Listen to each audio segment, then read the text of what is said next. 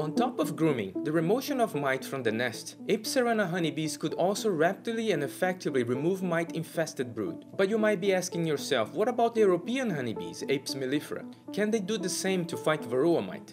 When the researchers look at the frequency of these behaviors in Apis mellifera, they found out the European honeybees are able to perform similar behaviors but with much lower frequency compared with the Asian honeybees. And generally, they fail to remove the mites from both the adult bees and the brood. These were the first honeybee traits correlated with Varroa mite resistance found, giving some directions to beekeepers on where to look for potential genetic traits for breeding programs.